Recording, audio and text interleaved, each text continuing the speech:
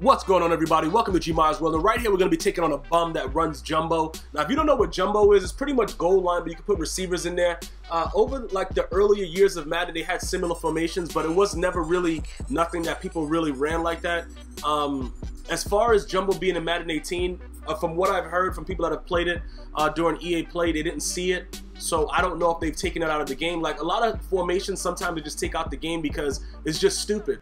Like jumbo was not really, the reason that I knew that jumbo was garbage was because a lot of dudes didn't really use it in like the, you know, the tournaments with the competitive Madden. Usually it's sort of like this, like you remember in 16, you know, Problem Right went all the way to the finals running the fullback dive because that was a play where there was just no gap control. There was no gap assignments in Madden 16. You could just run fullback dive and think it was sweet. Obviously, he lost in the finals to Stiff because he came out and he had to pass at some point, and Stiff had that the vicious A gap or whatever that was going on, of just coming in uncontrollably. But that's neither here nor there. The bottom line is like, if you play this formation a decent amount of time, you'll understand that it's just specific things that you have to cover. You know what I'm saying? Like the run out of it is very, very tough, but there's defenses that specifically cover those routes. Like right here, I'm just gonna get dotted. See this catch right here?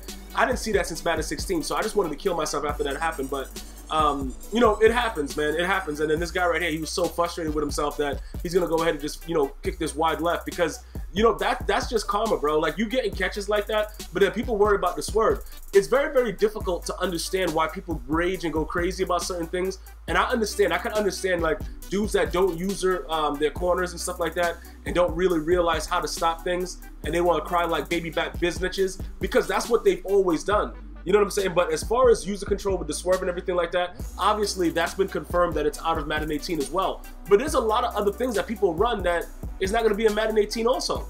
Like there's so many bums running this jumbo. So what are you okay, all of a sudden, you know, you're going to just start running other things, and then it's specific plays like the stretches and you know, all those other type of dumbass plays that were in the game where you could just get like 1,000 rush yards a game and stuff like that. But people don't complain about those things because that's considered part of the game. But when you don't got user and you can't lock up with the swerve, automatically it's like, oh bro, you swerve. Like listen guys, it doesn't really matter. People have to realize something. Swerving was on the biggest stage this year, which is why EA Sports had to attack it. Voltarax went to the tournament and was just doing whatever he wanted, and people had to realize like, all right, maybe we shouldn't have this going on. But there was also a lot of other things and catches and stuff like that that should also be addressed that I don't think will be addressed. That'll also still be in Madden 18. So regardless of what you like and what you don't like, there are always going to be things that, you know, that vary. But that doesn't mean that you can't adjust, because obviously the bunch formation, which is what Skimbo ran all year, that was pretty difficult to stop, which is why he won the Ultimate Tournament. Now, oh, okay, pick me up real quick. Do my mom's in the mouth, too. He could have easily, Problem Right could have probably won that game because he was going OP with the, you know, the kick returns and all that stuff. But just to let you understand, there's a lot of things within the game that's worse than swerving. There's certain routes that you just can't stop. And people need to understand that in order for the game to be quote-unquote competitive, like this guy, why is he celebrating? He's down by 8. Why wouldn't he just make sure he get into the end zone? Probably because he knew he was going to run a toss right here and just do me dirty in the mouth regardless. All right, that makes sense. That makes sense right there. So yeah, that's why he wanted to disrespect me.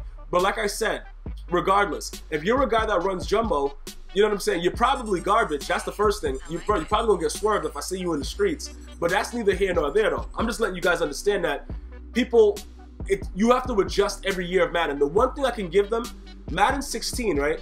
I don't know if you guys have ever heard of D Jones. He was a guy that just, you know, he manned everybody up, did all kind of craziness, and was sacking you without rushing anybody. Madden 16 was a total nightmare on Elm Street with Freddy Krueger in the G-string. And every time I played it, I wanted to just do bodily harm to myself. It was a very, very awful game.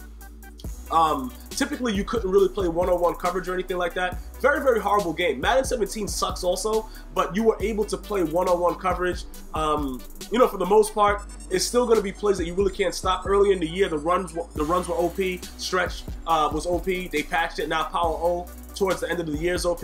Regardless of what it is, there's always going to be issues within the game. But the one thing that you guys have to understand is you have to adjust. I'm going to rage regardless. Even if the game is perfect, you're going to rage. That's just because you play Madden. I've never played Madden and not rage.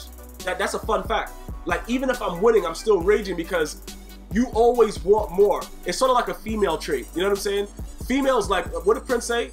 Maybe she's just like my mother. Bruh, She's never satisfied. It's a woman's thing, but everybody has it. Like when you love something, like the way I grew up playing Madden, I grew up, you know what I'm saying, putting in work with it as a young dude, you know, projects, all that stuff like that. So it was always something to what I wanted to, you know, be great at. So if I didn't get something perfect, I was raging. And I played dudes that were like really, really good that did the same thing.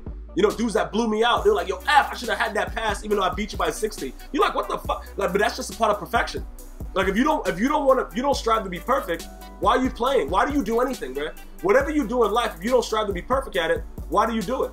And that's what I'm saying. That's where the rage comes in. You know what I'm saying? Regardless, Michael Jordan, he used to rage at his performances and he was doing whatever he wanted. Oh yeah, tip drill. You know what I'm saying? Because you just want to do something. If you made that one mistake, you know what I'm saying? But it's not always hostile and stuff like that. It's just the fact that over the years, Madden has become, you know, the last couple of years, maybe 3 years. I'm going back to Madden 15 because of that play action reach around play.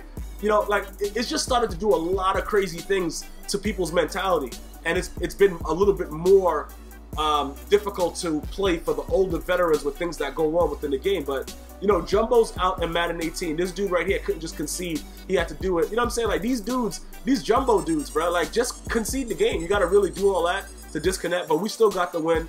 Doesn't really matter. I think I've only got DC glitch maybe like 20 times over the entire year of playing over 500 games, so that's pretty good for me. The Cooper guide, I guess, is not working as much. I'll see you guys and girls later. One love.